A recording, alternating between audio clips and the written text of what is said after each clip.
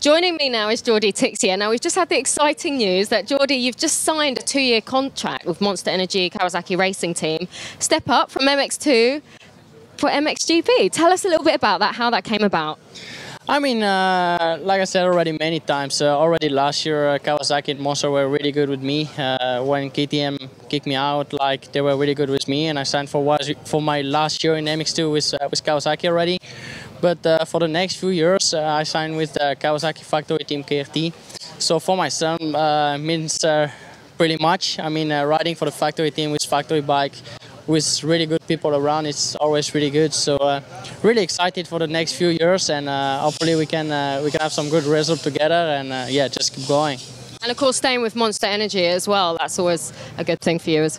Yeah, sure. It was also one of my goals. You know, I feel really good with the Kawasaki bike, and I want to stay with that bike. So that's why I decided to sign with that team.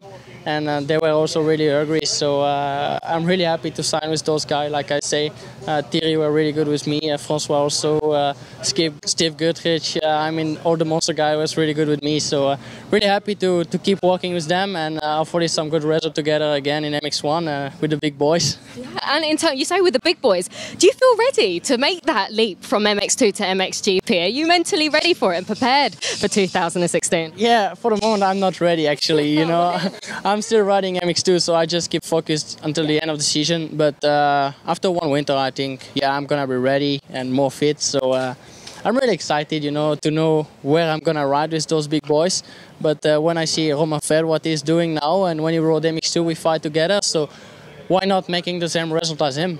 I mean, every rider is different, so you never know. But I'm just gonna give my best to ride in front, and with a good bike, everything is possible, so we will see. Absolutely, and of course it's a 2-year contract. Is the approach at this stage, first year maybe just to sort of get used to the bike, get used to the team, MXGP class, and then for the second year just really go for it? Who knows what's possible? That was one of our goals. That's why we signed for 2 years.